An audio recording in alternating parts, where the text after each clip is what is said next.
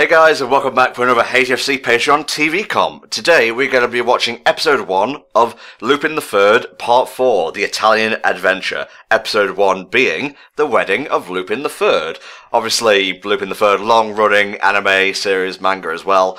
TMS Entertainment, apparently. The series is written by Monkey Punch. I'm just pulling facts out my arse, taken directly from the Wikipedia here, but this was commissioned by POTK. And I've also got to have Volk with me. We're kind of recording the TV comms in a batch here. So, yeah, everything you guys will need to sync our commentary can be found in the video description, instruction-wise. And we're going to get right on into it in 3, 2, 1.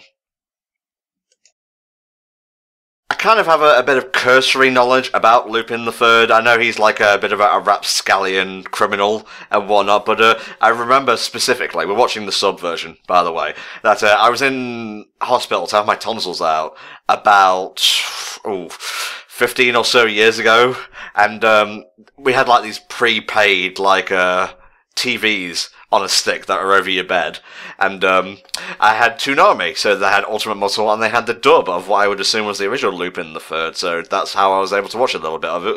Hey! I didn't actually end up watching it on Toonami in the end, but my experience with Lupin the Third came from what I widely consider to be one of the best animated movies out there, which is The Castle of Cagliostro.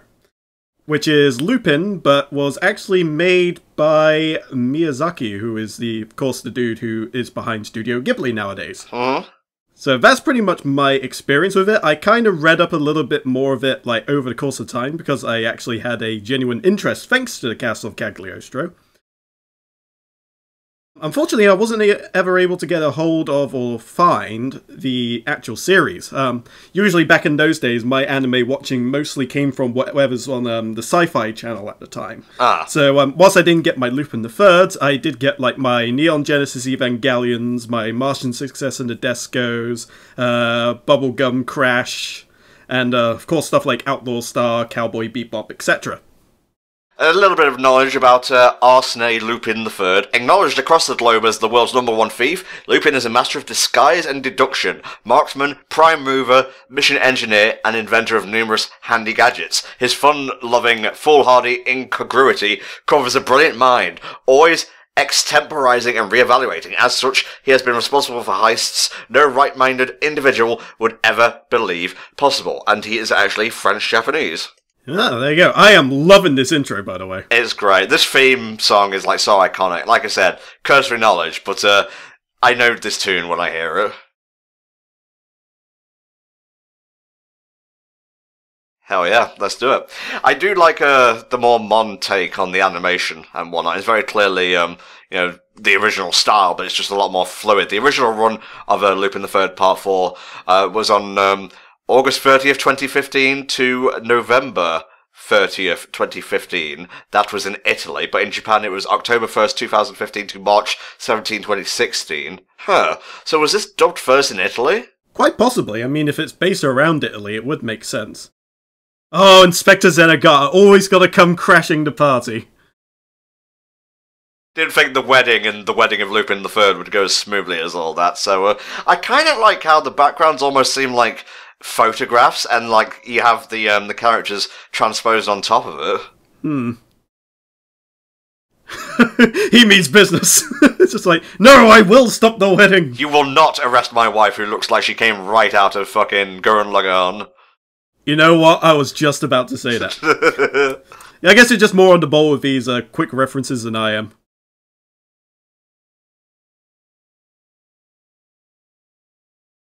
There you go. Alright, a bit of voice actor trivia here. Let's scroll down.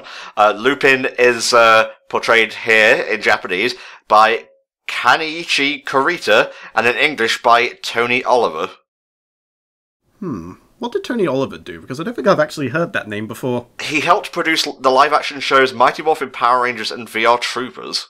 Oh, wow, okay.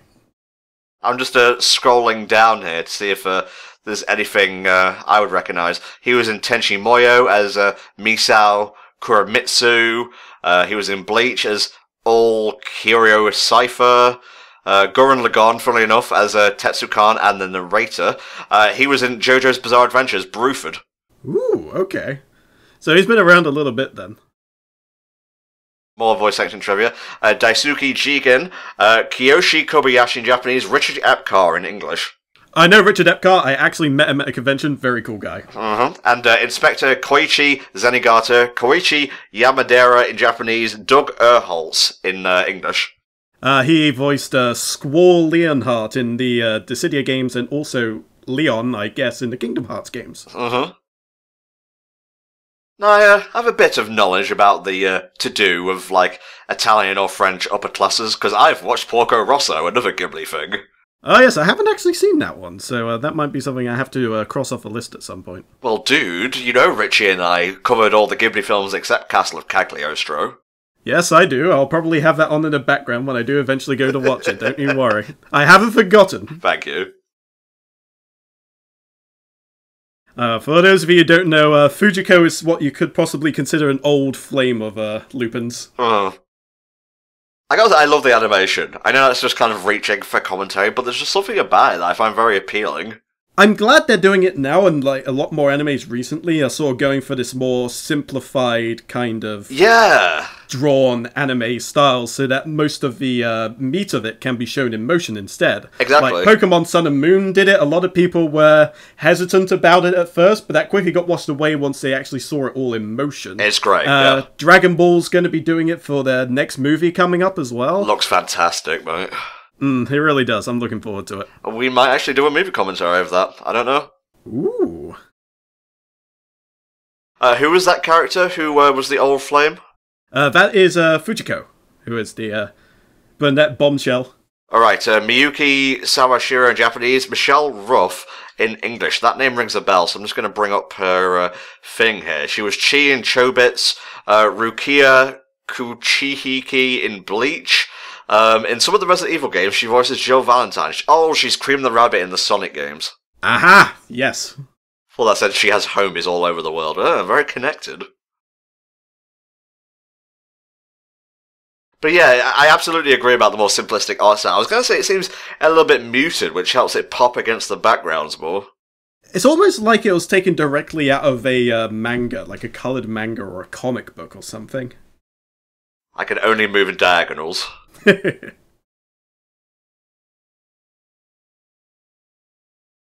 So obviously I haven't been following Lupin the Third. Is this a recurring character? Not her, I believe. I believe she is unique to this particular series. Okay. Although I don't have as much experience with the actual series to say for certain, but as far as I'm aware, she hasn't recurred. Alright, Rebecca Rossellini. Yukio Fuji in Japanese, Cassandra Lee Morris in English. Cassandra Lee Morris. That one rings a bell too. Let's see. Yu-Bell in Yu-Gi-Oh! GX. Yes, that's the one. What else we got here? Lin Lee Ku in Xenoblade Chronicles X, Morgana in Persona 5. Ooh, okay. I have actually played and experienced all three of those games, so yeah, I feel like I should have known that one from the off chance, but yeah, it definitely sounds familiar now. Alright, it's time for a bit of Austin Powers stuff. Oh my god. Yeah, baby! No. Oh god. I want a butler to, like, cock-block me from out of the shadows. Wait a minute, what the fuck am I saying? Yeah, that does sound like something I'd want. I don't know, just be cool to kind of happen once in your life, cross it off the bucket list. I suppose so.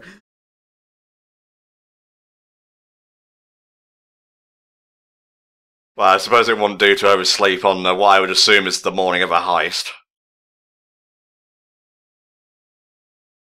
Wow, I don't think I've ever seen the Inspector have it quite this rough in a Lupin-related thing. Well, you know, he's, puffing his chest out and trying to throw his weight about in another country where his jurisdiction rather doesn't lie. Speak correctly, Tom. People are paying for this. I don't know, he was a lot more gentlemanly in the Castle of Cagliostro. Ah. He was dealing with foreign affairs there. He was a lot more amicable, I guess is the right word. I like the goofy face on the back of the card, though. Lupin is the sort of guy, I believe, who comes up with the majority of the gadgets which himself, Jigen, and Goemon end up using in their various escapades. Jigen's more of the guns and weapons buff. He's usually the guy who has like all the guns, all the ammo, and knows how to use them. Yeah. And Goemon, or Gomon, I'm not sure which one it actually is, I've heard both ways, and he's just the guy who just likes to slice people up with his sword. Oh, I'm so glad this is set in Italy. What a gorgeous location. You know, David Production, you could give us a bit of an update when fucking Part 5 of JoJo's coming out. You are really, really chomping at the bit for that. Well, first of all, it's champing at the bit, get it right. Secondly, yes, I am, because I love JoJo, what can I say? We all love ourselves a bit of JoJo here, I think. I don't think there's anybody really in HFC who doesn't like a little bit of JoJo. It all started with THD. He was the cancer that infected us all. Actually, I did end up watching Stardust Crusaders back when it was sort of first making the rounds. Ah. It showed up a couple of times on Sci-Fi, and I just happened to catch a few. Although it was the later episodes, eventually I found the others after the fact. But it was like the one where sort of like had them pretty much in Egypt. They have the fight with Vanilla Ice, and then they have the fight with Dio. God, that like description was just impenetrable to people who don't know what JoJo's about. It's like why reading JoJo spoilers doesn't matter, because you want to see what the context is. But anyway, we're supposed to be here to talk about Lupin and his hairy palms. Yeah, they really went above with the body hair details on this one, I've noticed. I appreciate that. I mean, it's not really something that gets much notice with these sort of things. I do like those little midpoint transitions as well. Very cutesy.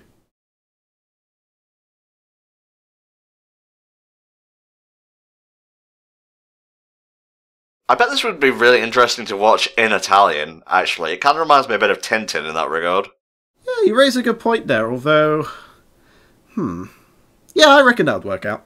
I was just thinking maybe, like, having it all in, like, the native languages and what have you would make sense. I mean, it worked for Hellsing, where they actually got, like, proper British voice actors in and all that for the various roles. I don't know, I'm just saying. Gives it a bit of extra flavour. Yeah, that's why you shouldn't give away your location, because now he's coming for you. Oh, but he's been through this song and dance many times before. I think he just does it to toy with him. Yeah, a little bit.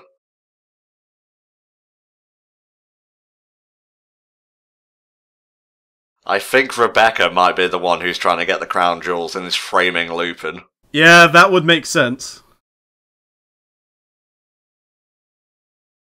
I was gonna say, it couldn't have just, like, disappeared from under their noses that easily. Yeah, I mean, they weren't even anywhere near it. And, like, I didn't see a gadget or anything like that. Like, see, this right here, the fluid, lively animation, is the benefit of having more simpler designs. Absolutely. Especially when you can get, sort of, like, get the details of, like, all the tiles being kicked up whilst they're running across the roof and what have you. Uh-huh. Go on, bitch! Oh, I love this guy. Didn't they just, like, put a price on their heads? I'm pretty sure you're not meant to physically attack the cops. Well, technically, he didn't really attack them. The tree just so happened to fall on top of him. I see. Yep. I'm gonna marry her. Let's see how she likes that. Dun dun! It was Fujiko this whole time. So wait, was it Fujiko or Rebecca who was being manipulative? Well, at the moment, it seems to be that Fujiko was plotting to steal it and was trying to frame Lupin. Right. But things could change. They could lead us on for the triple twist here.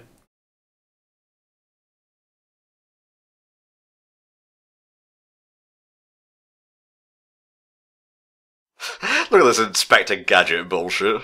Well, he is the gadget buff of the group, so not surprising. It's just our luck that we got, like, a series of most of my favourite tropes in the action series. We've got a chase, we've got some good banter, nice detailed action. Well, that's what I love about Castle of Cagliostro, because it's all that and then some packed into a movie. It's great. Oh, I'm gonna have to put that on the Patreon poll, alongside, like, The Girl Who Let Through Time and so on.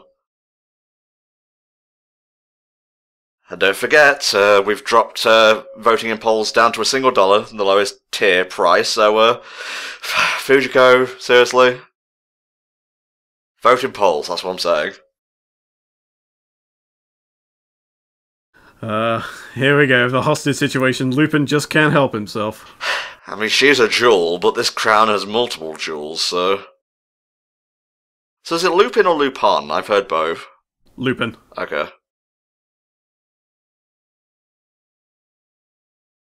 I'm willing to bet the real crown wasn't in there. Yeah. At all. That is such a thing that they would do in this. Like, he knows. There you go. Go get it. Oh, fool. Yep, this is just the kind of slapstick I come to expect. Don't worry about it. I bamboozled them. I play the ruse.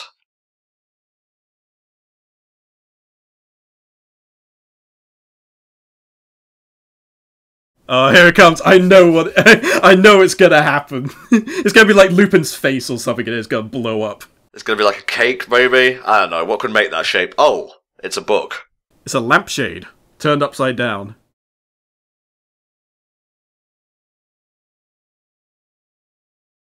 Is he the guy wanting to steal stuff? He seems a bit suspicious, but then again, crime stuff makes me suspect everyone. Yeah. Oh, here we go.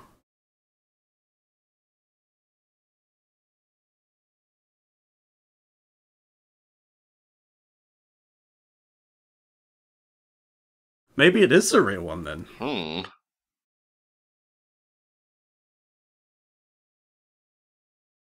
I love the amount of mystery that surrounds itself. You kind of have an idea of what could potentially be going on, but then they constantly start twisting around to other possibilities, and then eventually, oftentimes, it just leads back to where you thought it was initially. That's why I think like the mystery genre will never really go out of fashion, because you always get a new story and whatnot. Exactly. It's what makes these sort of things great. Even if you know what's going to happen, sometimes the greatest part of it is finding out what led to that conclusion to begin with. Well, I say mystery, more crime, really, but yeah, it was Rebecca. Oh, there it is, the triple twist we were expecting. Yeah, maybe you shouldn't have doused yourself in wine? Don't booze on the job. Yep, that is the lesson to be learned here.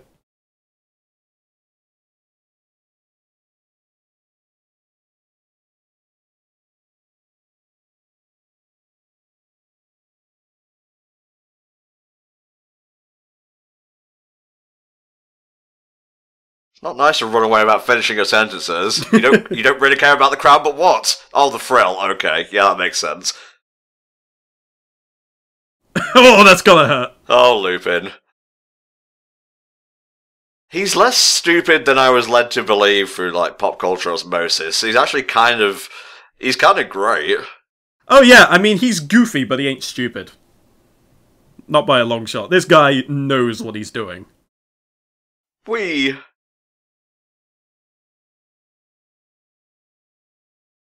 What the hell is this? Attack on Titan?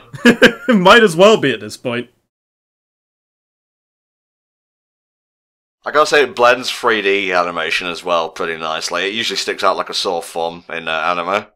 Yeah, that was pretty seamless. I didn't really notice anything like that, to be honest. It may have been 3D, maybe it was just 2D for my mind to comprehend. It might be that 2.5D thing that's going around, like with the whole Dragon Ball Fighters and Guilty Gear and what have you. Ah, very true. She took the crown.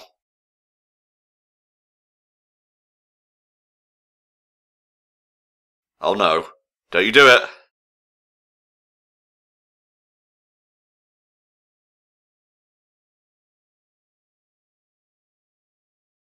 Whee! Bridezilla. No. Got denied a friggin' Spirited Away moment. Here we go.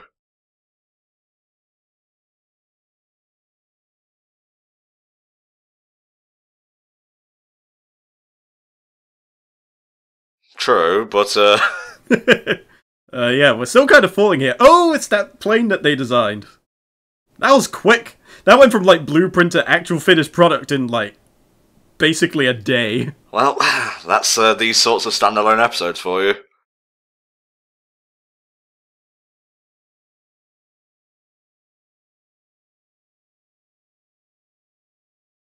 I would have still hurt his arm a lot, but I like the banter, so I'll leave it be. Oh, we're not done falling yet. No, not quite yet. And here comes the tree trunk. Yep, called it.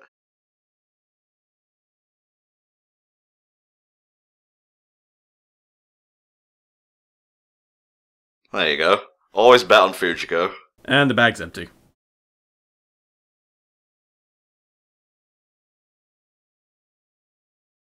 Oh, nice! He stole her glasses.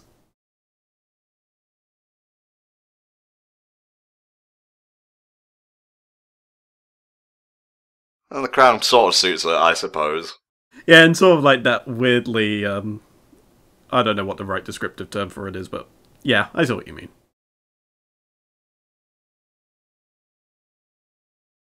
So, are you gonna get an annulment? No? I guess we're gonna just leave it open-ended for now. I guess so. I think they're just doing it for the thrill of the hunt, so they'll just put it back, judging by what the butler was saying.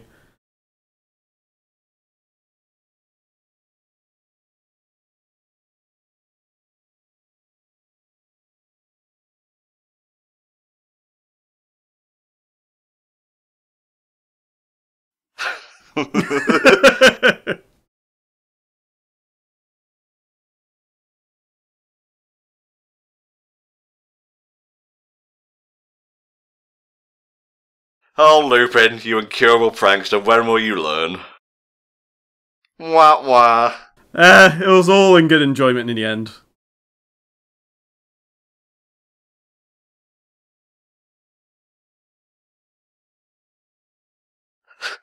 Does every episode end like this? I would be very surprised if it didn't. But you know what? He always gets out okay in the end. Oh, dramatic.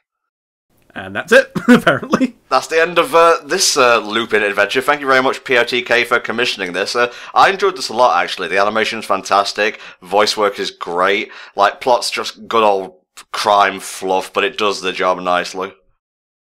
I mean, it just reminds me of why I love Castle of Cagliostro so much, and this just has it all and then some. Everything that I would expect from it, and everything that I'm familiar with, plus a few extra nice bits here and there, thanks to it being more modernized, I guess.